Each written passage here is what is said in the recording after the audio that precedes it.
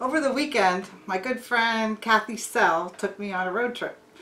And we went to a very exciting area of Pennsylvania. We went to the Lancaster area where there are loads of good cooks and all kinds of tasty treats in that area. Not only from meats and vegetables, but also in the kitchen area. There are communities of Mennonite and Amish people that can cook like nobody's business. And so we brought back some really good treats, and we're going to use one of them in a recipe today. We were in an area called Intercourse, Pennsylvania, and in a store that was called Kitchen Kettle Village. And in the back of the store, the women were cooking in kettles and canning jars and oh my gosh. And then walking through the store, you could taste all the things that they had for sale. And it was so hard to decide what was the best thing to buy. So I came home with a few goodies. I have things like blueberry peach butter and blueberry, oh, I got one of those from my mom too, blueberry peach butter. And then for Rick I got some horseradish mustard. He'll like that, huh? We have some blackberry butter. And we have some cherry vanilla jam. Oh, that is unbelievable. And cranberry orange marmalade. And we're going to do a recipe with this you won't believe. But the one we're going to use today is called pepper jam. Now, you may be able to get pepper jam in your area. In fact, I think you can get it in a regular supermarket. It's not real hot. It has red bell peppers and some other great ingredients. We're going to use one jar. This is a 10-ounce jar in our recipe today. And I picked up the recipe card right there on the counter.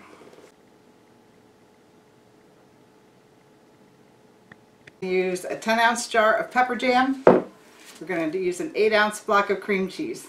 So easy. I'm going to use the Ninja. Nice and easy. I'm just going to use my Ninja container. And we're going to blend it up. Now I had the 8-ounce block of cream cheese sitting out a little bit. It just makes it easier to blend if you have it softened a little bit. This recipe is called Pepper Party Pleaser. At this time of year, with the holidays coming, or the fall, different kinds of food that you eat, gatherings that you might have, and you can just throw this together real quick. Okay, whole jar. Okay, I'm going to put this jar in here. Use my little spurtle so I don't miss a drop. You know, if you have a chance to go to this village and check it out, you won't be disappointed. There's all kinds of stores and cooking and restaurants and a lot of fun. It's a lot of fun there. When I recall the trip we had that day, I keep thinking of more and more things that were nice to recall.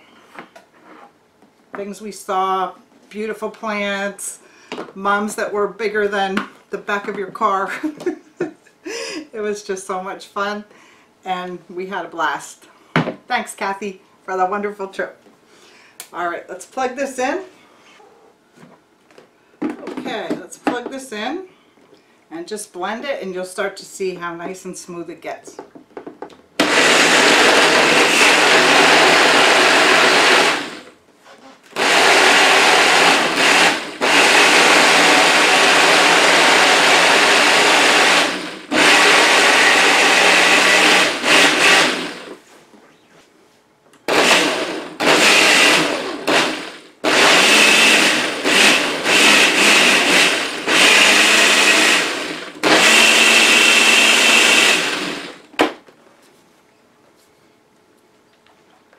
Just going to shake it a little bit to get any of the little pieces off the top.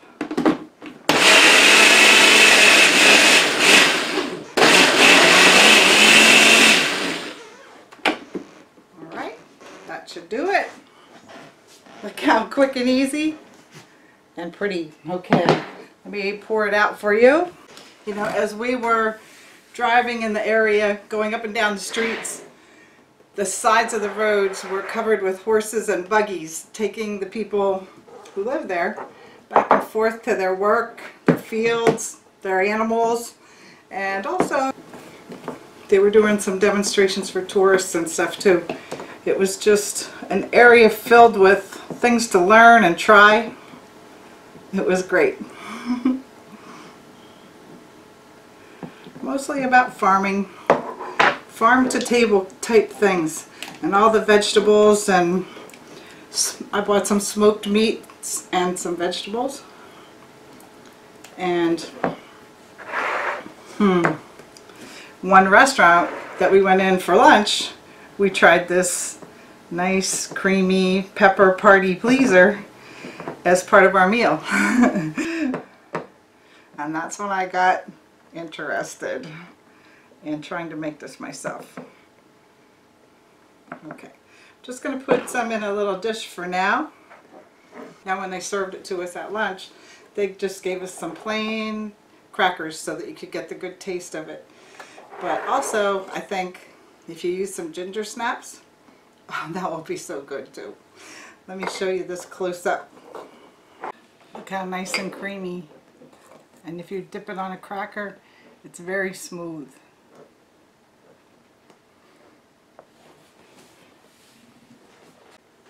Alright, let's taste it. Can't wait to taste it.